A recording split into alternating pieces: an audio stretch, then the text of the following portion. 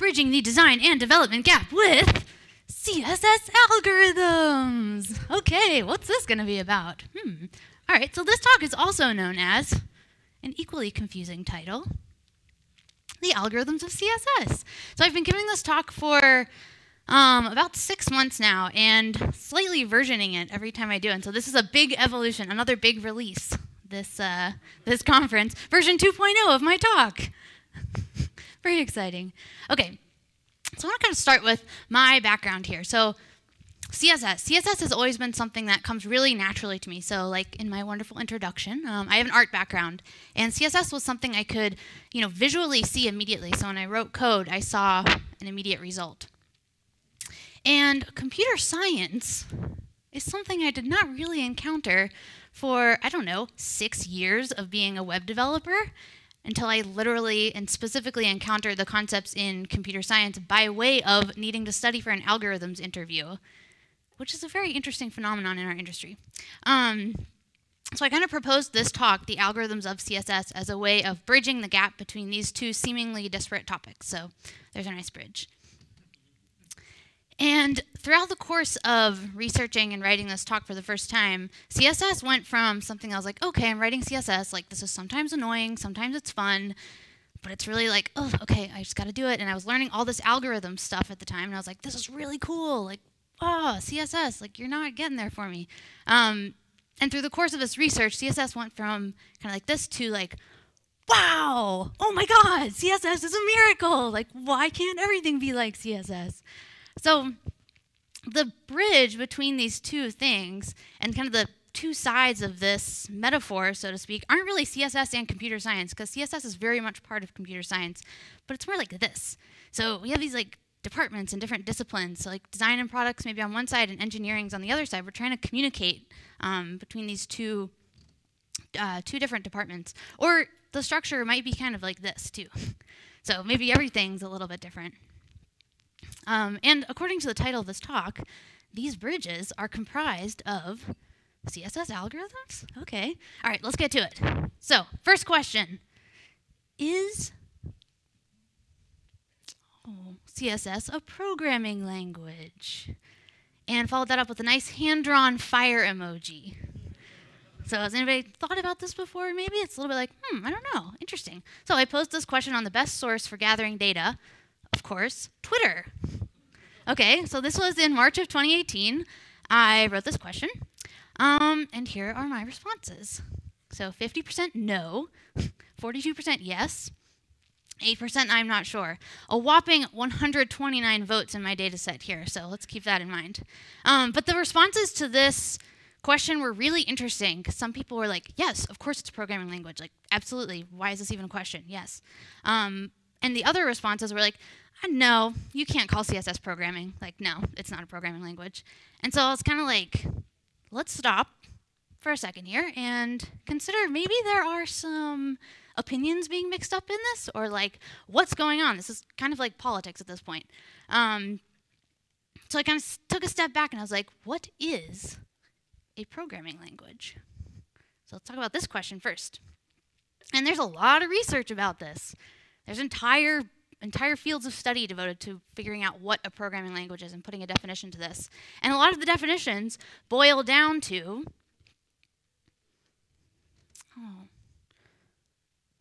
a language of formal instructions for a computer. So that's from Wikipedia and others. But the point here is like, it's such a broad topic of study, we can't really have a very narrow definition for what comprises programming. So we would soon find programming paradigms in this field of study. And there are two main programming paradigms. So we have imperative, which is the how of programming, and declarative, which is what.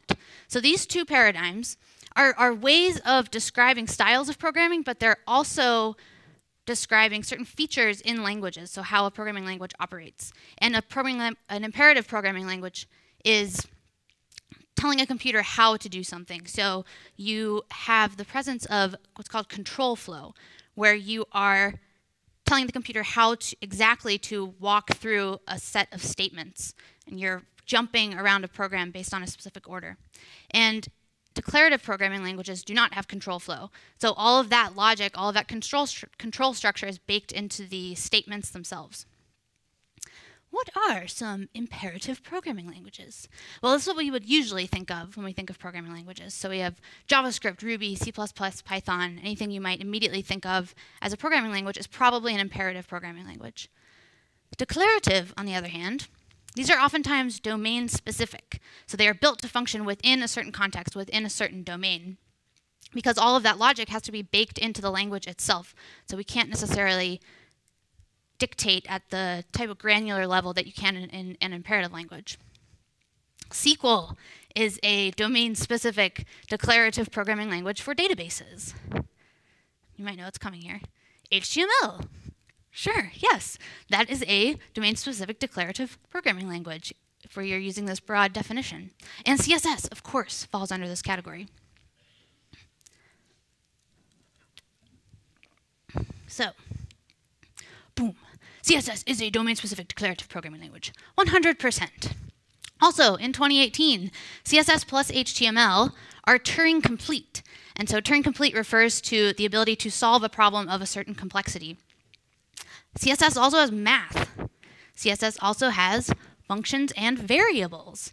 CSS also has conditional logic via kind of the cascade and media queries. You can absolutely have conditional logic there. So I want to talk about a specific conference talk by someone named Felina, who's a computer science researcher in the Netherlands. And she gives this amazing talk called What is Programming Anyway? And she goes through her story of researching domain-specific languages in finance to realizing that, oh, they already have programming languages. Like spreadsheets are programming. And kind of getting the response from the community that's like, that's not real programming. Except one of the core tenets of programming is that anybody can learn it, and so anybody can be a programmer. And when we have these really strong ties to math and logic and to the metaphor of engineering for programming, we're actually excluding a lot of people. And I would consider myself among that. I kind of ended up being a programmer and like being a web developer. But my background was in art. If I thought programming was all math, there's no way I would have gotten into coding. So we can kind of explore other metaphors for what programming is. So programming has writing. So I highly recommend watching this talk of Felina's. It's excellent. So to put a little visualization to this, programming is a nice green pasture, and all of the programming languages are little pools in this wonderful pasture. This can also be computer science, except computer science is a lot bigger than this. So computer science is a lot more than programming languages. So when we draw these like really distinctive lines, it can be harmful. So I posed this question again in November of 2018. I wonder if the results have changed. No. They have not. I did get many more votes in my data set, though. This one has 1,376 votes. However, I will point out, this is a comparison of the two charts. The I'm not sure bar has jumped up a little bit. And I think the real answer to this question is like, I'm not sure. So I'd love to see like that be the most. Not necessarily yes or no, but it's like, oh, we maybe have to like think a little bit more about what this question's asking. Okay, so now we're going into a sub-talk. This is a talk within a talk. Browser internals in less than 5 minutes. I have a lot of people in the room, and this is important stuff. High level from not an expert. All right, here's me sitting at my computer, obviously. On the other side, we have a server, obviously. So when I'm at the computer, I'm typing things into the browser, into the URL bar, and I say, hey, server, give me data. And the server says, OK, here's data. So if we look at some vocabulary for this process, the client would be the browser. And we have an HTTP request, which is the request for my data. And the server is giving me back a byte stream. So that byte stream is given to the browser. Here is said byte stream in hexadecimal Unicode points is the term. So this is data. This is HTML, CSS, and JavaScript in a much in a decoded format. And when the browser receives these code points, they're called, it turns them into tokens. So it parses them and turns them into little figures out kind of which meaningful groups of tokens there are, and then assigns those to two trees. So the DOM tree, which we're probably familiar with, document object model, that's where HTML goes. And information about CSS is going to go into the CSS OM, so the CSS object model. How many of you had heard of a CSS OM before? Okay, so not many. It's a thing. The CSS OM, that's where all our CSS is. And those two trees, I kind of think of them getting married and having a baby, even though that's not really how it works. But they result in the render/rule tree. And this is very specific styling information for every single DOM element. It's essentially a set of instructions for laying out a web page. Also worth noting, when you hear the term render blocking JavaScript, that refers to when JavaScript is in this set of tokens and when it's parsed and turned into tokens. As soon as the browser hits JavaScript, it must execute the script. So this entire rendering process and this entire flow of creating these trees is like halted while that script is executed. So just want to put a little context there because that's a term we hear a lot. Okay, our wonderful render rule child tree then turns into layout. So layout is kind of the drawing, this recursive process that draws out every single box in CSS. And by box, I mean DOM element. After that, we have paint. So once that layout, and I think of it as like a blueprint, so an outline of our page, and those individual boxes are then turned into kind of tiny images. So we have a bunch of different images. So every single box, all the CSS properties relevant to the paint stage are applied, and we have that combination of images. Then composite. So all of those images are then kind of squished together, one big like snapshot's taken into one image. So that's the composite step. So every web page you look at is really a big image. That is rendering.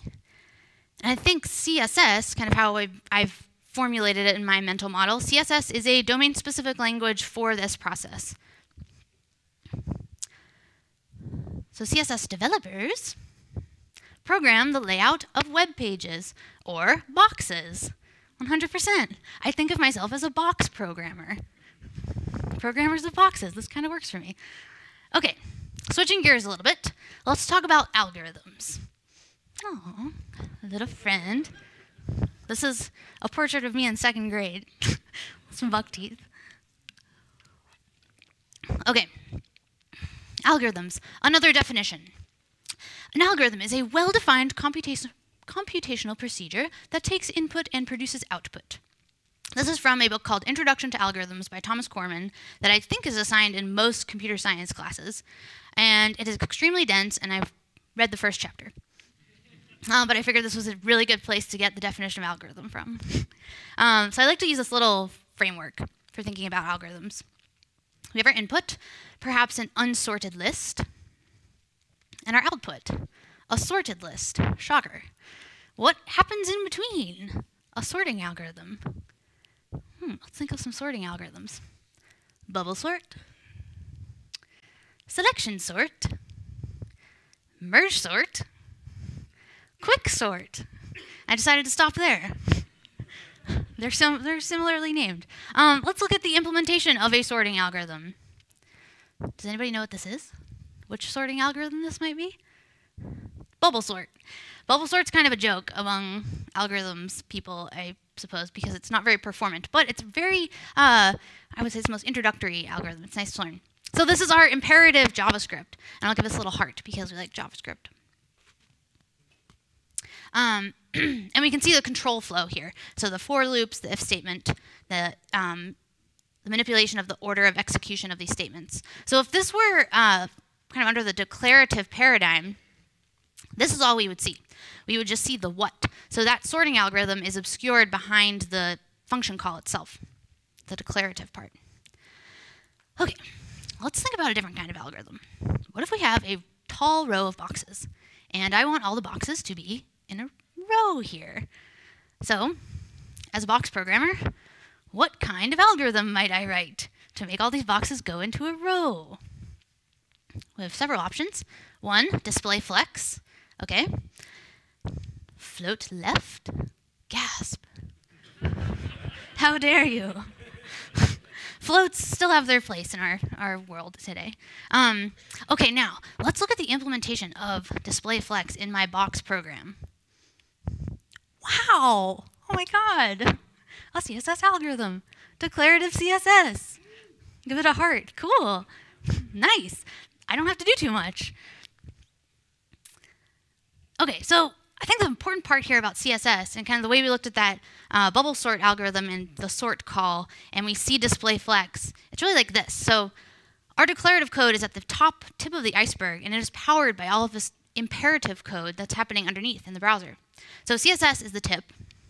C++ and Rust are what's powering our CSS. I mean, okay. So I took it upon myself to do some investigating and look at Rust code.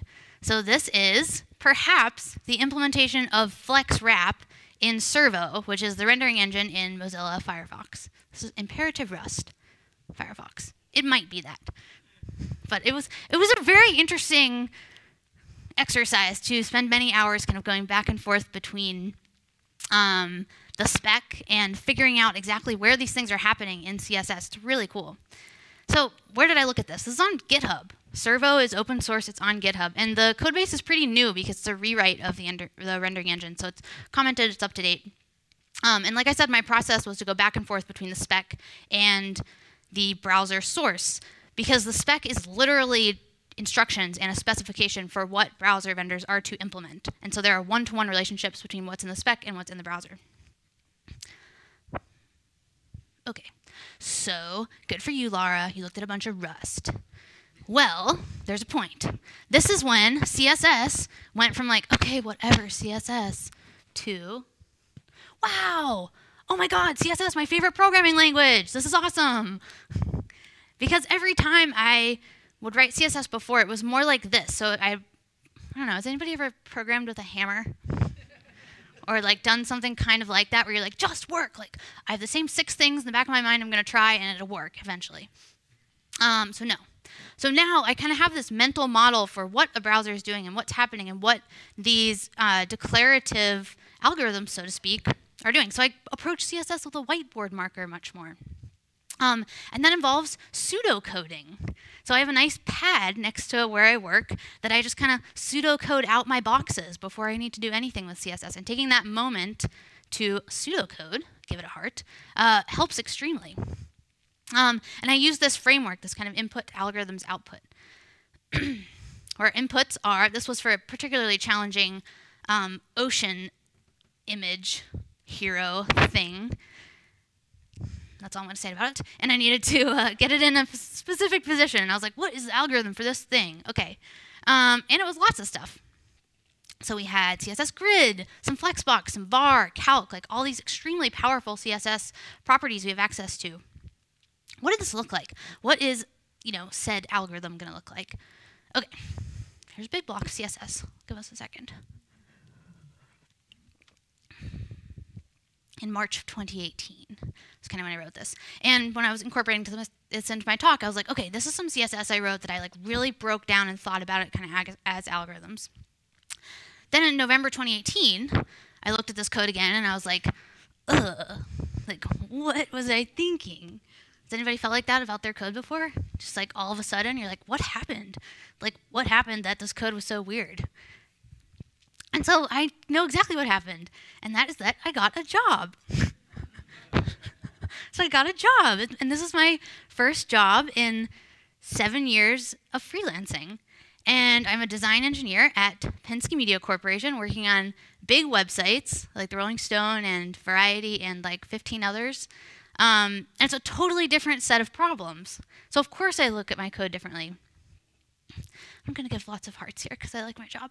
And also, I want to make it known that the way I got this job was by making a friend through a WordPress meetup in New York City in like 2014. And there were no algorithms interviews involved. I didn't even apply online. So just wanted everybody to know that that can happen in the real world. So anybody looking for a job, it can be extremely frustrating. You have all of my sympathy, but it will happen for you, I promise. Okay, so next. Prefixing this with a little bit of a yellow light, because these are ideas I'm still figuring out for myself a little bit, but I'm excited to share them. So we have our definition of algorithm, well-defined computational procedure.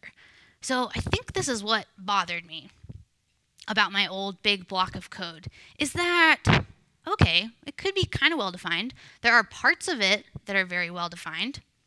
Like, okay, flex, we had some grid going on, flex, min width, width calculation, some height assignment.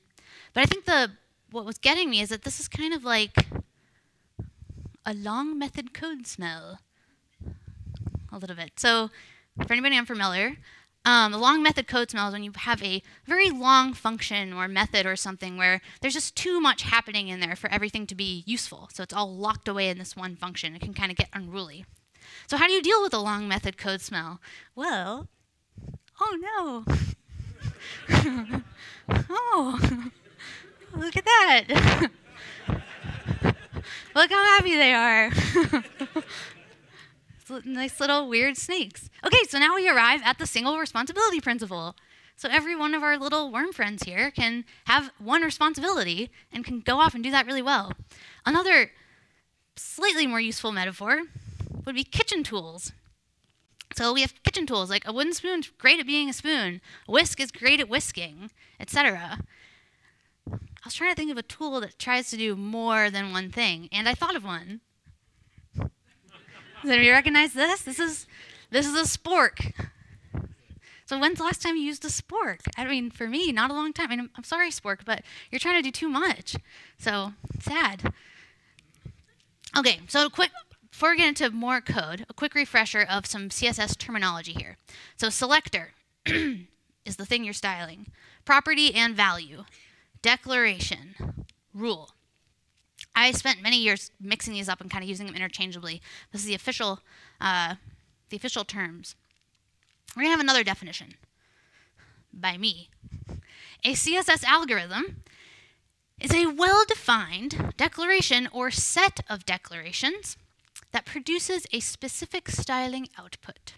And by specific styling output, we mean rendering of boxes. Okay. Now it's time to look at some general purpose CSS algorithms. Number one, clearfix. Okay, so here's kind of our input for a clearfix. Apply the clearfix algorithm. There's our output. So the clearfix has two floated elements around a wrapping container and clears both of them. Positioning. So I want to stick the top text there kind of above the block and outside of it, but I want it to stay right there in relation to the white box. Outer thing, position relative. Sticky thing, position absolute. There we go. Stick me somewhere. I want to point out these two kind of flexible values here. So if you were thinking about this as something, I mean, this is pretty rudimentary CSS, but if you were thinking about pulling this out into something else, maybe these would be two values you could manipulate somewhere. Aspect ratio. One way. There are many ways to do an aspect ratio. Okay. This is my friend's mom's dog named Tuffy. And I was trying to think of a good picture for this slide, and I decided a fat corgi is a great picture. So here's our aspect ratio algorithm. So the image container is the div that's containing this IMG, and it has a border around it. So if we uncomment these slowly, add some positioning. So we're telling the image to assume the size of its container, which has no size, because if the image is positioned absolutely, it doesn't have any size. Unless its parent does. So we add some padding bottom. And Tuffy's a little bit squished. So we need to tell the image itself, so kind of the file that's inside that image DOM element, to cover the image. I would recommend reading up on object fit. It's very interesting. Okay, cool.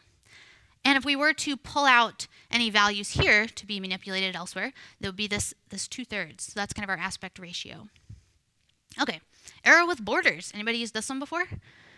Google CSS arrow, copy paste. Yes, this is what you're copy pasting. The algorithm. So borders are really cool. Another one I recommend looking up. Fluid type. This one I've been kind of into recently. So we have a font size, kind of a static font size added to 3 VW, so that's a viewport width. So that's 3% of the width of the viewport.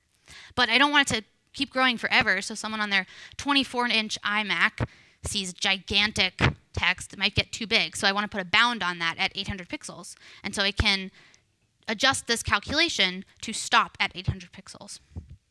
So these are our different flexible values here. And we'll take a look at what this looks like, just to give you some context. So kind of see slowly shrinking text, it's subtle, and it stops growing at one point. So if we turn this into a monster Sass mixin, this is what it would look like.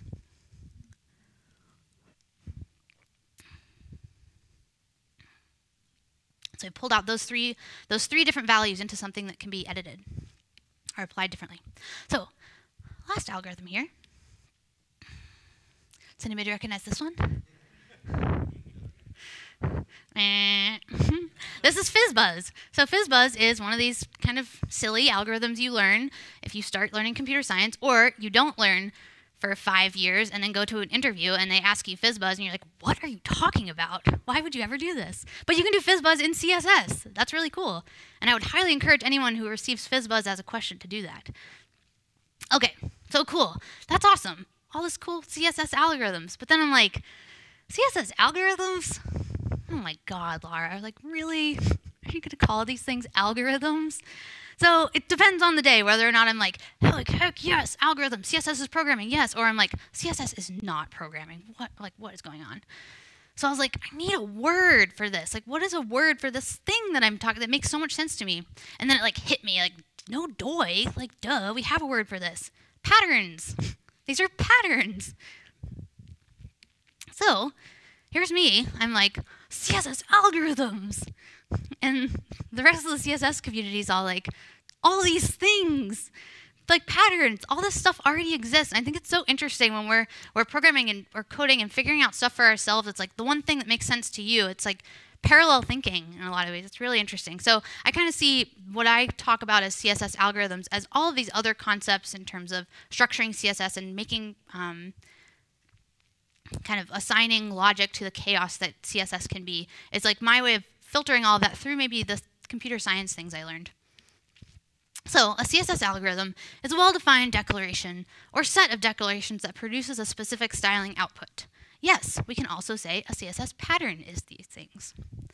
So another quick yellow light here, because I want to show a few things I'm working on at work that we're doing at PMC that are kind of along these lines of thinking algorithmically about CSS. So first is a pattern for L features, so a features layout. This is a namespace. So if anybody's seen namespaces before in CSS. So this is the namespace for the pattern, kind of categorizing what the pattern or algorithm is. And then I have a specific grid algorithm in here.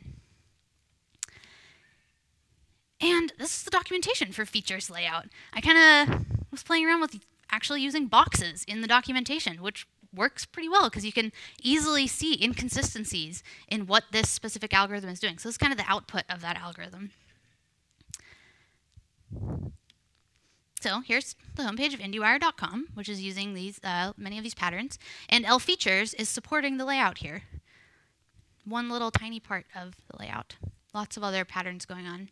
If we look at the markup for this, like this type of CSS and thinking about these algorithms, little like single or specific responsibility packages of styles, ends up looking kind of like this. So some things are a little BEM-esque, but then there are other parts where you're kind of layering on these algorithms. And it seems to work pretty well. And again, like a lot of these concepts are mirrored in other CSS architectures and patterns and things. So another one, this is slightly experimental, using a data attribute. So this is that kind of general purpose positioning algorithm, if you will, that we looked at before, using a U namespace. So the purpose of this algorithm is to glue, so utility glue this little caption into a corner of an image. And we also set or kind of expose a custom property, if you will, for the transform. Okay, so this is what this might look like. And we have some more namespaces. And setting that uglue transform moves our thing over, our little caption over a little bit. It's kind of like an API, the way this works. I'm like, CSS APIs? And then I'm like, whoa, slow down. I don't know. Okay, cropping. Cropping is like a super useful thing to package up to use elsewhere. So in the future, PMC core patterns NPM package, we might have a mix in like this. So this is packaging up that cropping algorithm and making those two values, kind of exposing those two values for use elsewhere. And using Sass, we can generate class names based on an array of data. So any given project, let's say it needs specific ratios, we can add those to this ratios array and generate the class names. And this would be a core pattern namespace, so I can kind of drop this into other to a website that might already have namespacing. Ugh. Maybe this, I'm kind of like, I don't know how I'm going to feel about this in a little bit. I think good still, but a lot of code on slides. Okay, so how do you write CSS algorithms, so to speak? Well, let me go through how to write an algorithm as it is described in Cracking the Coding interview. So first you plan your algorithm on a whiteboard. Then you come up with a brute force solution, so something that works. Doesn't necessarily have to be perfect, but it works. Then when you walk through it, kind of figure out the different parts of your algorithm that maybe need optimization. Does it achieve its goal? And then you optimize that solution. So if we're programming boxes, we can use the same concepts. So we pseudocode the boxes, plan out what you're doing, write some smelly CSS, so this is your brute force solution. Figure out what those algorithms are. So in this walkthrough part, it's like figure out exactly what you're trying to do. What are the core declarations that are providing that functionality? And then give them some names and some selectors. So pull them out into different functionality. And just to kind of mention, like, there's not one way to write CSS. Of all the languages, of course, CSS is, there's so many ways to write CSS, and it's so dependent on you and your project and your team. So I don't want any of this to come off as like, you should be doing this, write CSS like this. But consider it. It's kind of interesting to hear other ideas and other styles. So in this algorithms framework, so to speak, kind of have our component and our output like this. So anything can fit into this structure. And then what's the algorithm? So you figure that out. And if you're having trouble figuring it out, break it down to something smaller. So one specific part of that component, what do you need to style? And so then this becomes more feasible. So transform positioning gets us into a position. So programming in any language is kind of like this. Well, not always, but start with get something on the screen. Like, you gotta start with something. So write some code and then gradually transform it into a beautiful flower. So, but the idea is, like, it's never gonna be, I totally fall victim to this where I'm like, oh, but I shouldn't do this, I shouldn't do this. It's like, just write it. If you're gonna change it, it's all gonna change. It's okay. It's gonna be a beautiful flower at the end. And with CSS specifically, I'm going to be careful about how we talk about CSS. So there's a wonderful article by Rachel Andrew called The Way We Talk About CSS. And we say this a lot about CSS. So, like, it's weird. CSS is weird. I myself say this. And this kind of translates to, like, it's CSS that's the problem. CSS is faulty or, like, unintentional, not a well-designed language or something like that. And that's just not true. CSS is declarative and domain-specific, as we now know. Unique and resilient. So a little homework assignment for everyone. Try to catch yourself when you're like, CSS is weird. Like, this is just weird. What's going on? Be like, oh, wait, read the spec. So I had this idea for a really annoying app called the Mindful CSS Bell. That would be, go off every 30 minutes or something. Maybe it could, like, link up to your text editor and could tell if you're in a CSS file, and then it'd be like, read the spec. Here's a little worm. I just wanted to have him come back in somewhere. They're really funny. Okay. Conclusion. Back to our wonderful bridge triangle here. So another way to look at this is, so we have engineering, design, and product. So the thing is, like, we all speak different languages. Like, completely, we're all really good at different things. So when we're talking about something like product uses a different word than an engineer would, and design uses yet a different word. So when we're talking about what is the bridge between all of these disciplines, I think it's the user interface. So the interface, or the kind of what we're building, is something everybody at a company can point to and say, like, oh, this thing, like, we're looking at it, this thing. Also known as the front end. So also known as HTML and CSS and JavaScript. I'm going to say, this is definitely not an anti-JavaScript talk, let me put that out there, but I'm going to say JavaScript's not really part of this solution in the same way, because you can't sit down and learn JavaScript in 2 hours.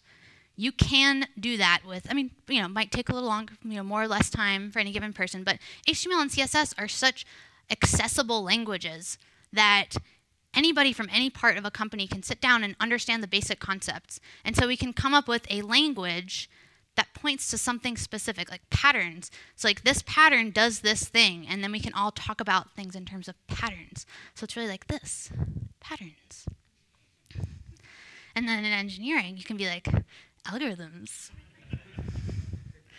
Okay. Thank you all so much.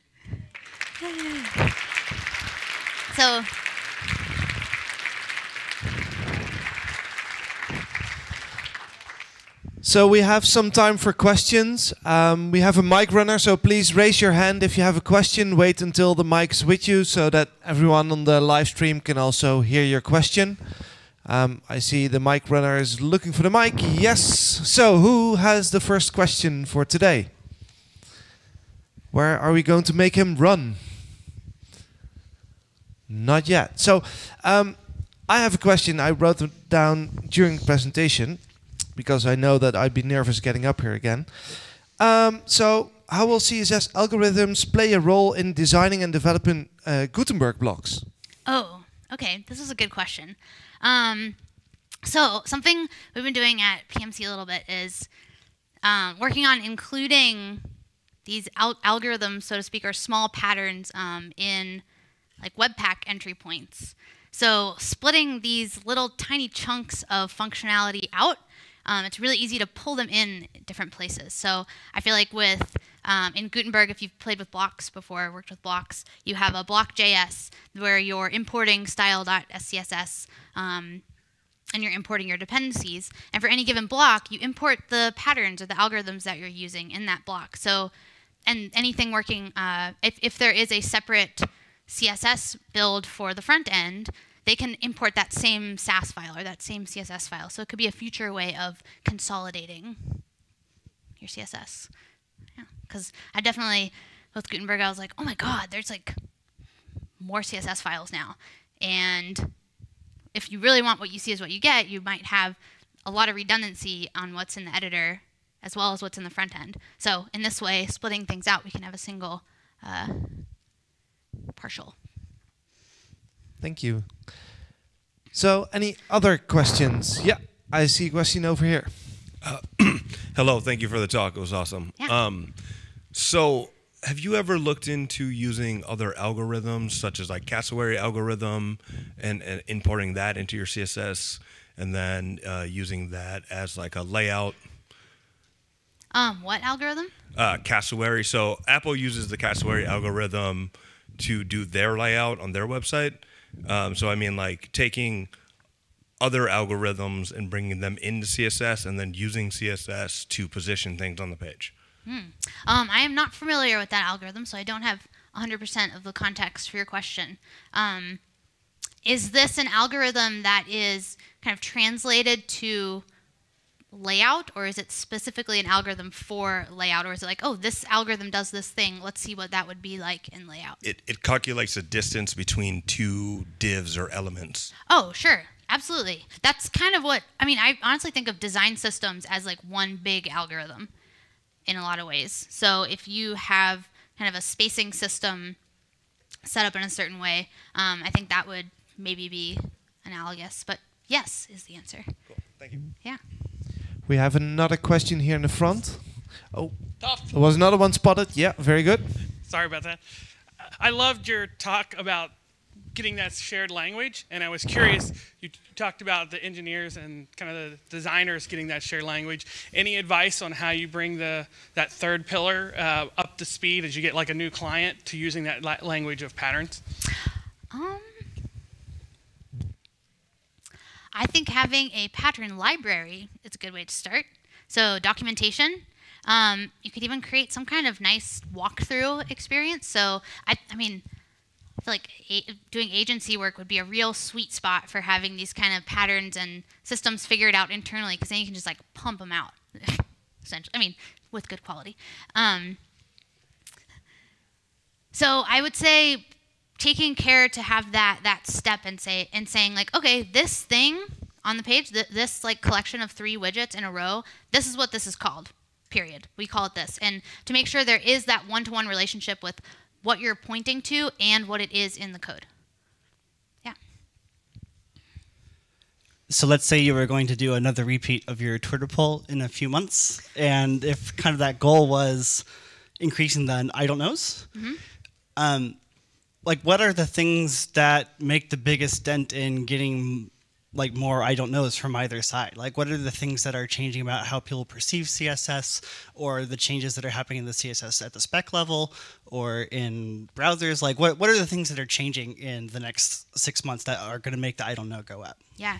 So this is not the last 6 months, but CSS Grid, and there's also a spec for like logical properties and values. So there's a lot of declarative logic that's going to be baked into CSS. But even I think Grid is just such a great example because it's an extremely well-designed like layout API and layout interface for programming. And I think also Houdini is a really big thing. I don't know, has anybody familiar with Houdini in here? So Houdini is it is a JavaScript API, but it allows you to create new CSS properties and have access to the rendering pipeline at the paint layer.